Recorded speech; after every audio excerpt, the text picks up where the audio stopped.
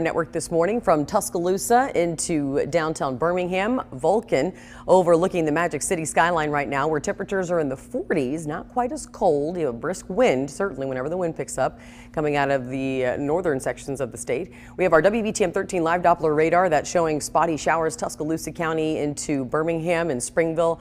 Asheville too, Pell City, you're going to catch some sprinkles down the I-65 corridor, but it turns into a little bit heavier rainfall south of Chilton County, moving into the I-85 corridor into Auburn, Opelika. And so we will continue to see a lot of this moisture coming up from the south throughout the day, and it will bring us rain chances through at least mid to late afternoon today. This is the loop here. You can see that most of this action continues to fill in, but there's no winter precipitation. The cold, freezing temperatures have retrograded just a bit towards sections north of Nashville. Temperature in Nashville is about 37 degrees, but there has been a little bit more action because of the topography. So let's talk about the bitterly cold wind that we're going to be looking at 6 a.m. on Saturday morning. Frostbite, that can occur in less than an hour when you have danger exposure to your skin. So, this is one of those times where if you have to go out running errands, it's not like you cannot beat the cold. You just have to layer up, cover up your hands, cover up your face, and do what you can to keep and maintain that internal core body temperature.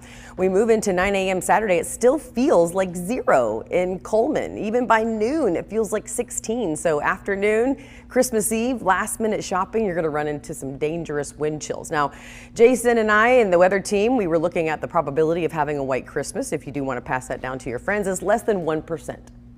So you're saying there's a chance, is what they say, right? Not really. Friday, Saturday, and Sunday morning, we want everyone to prepare for the dangerous wind chills. There will be so much wind that even when the forecast models continue to put a little bit more of the white stuff on our futurecasts, we know the wind will be so heavy at times in the surface levels that most of that will either evaporate or get blown around in the mid-levels. So we're mainly talking about those teens. Back to you.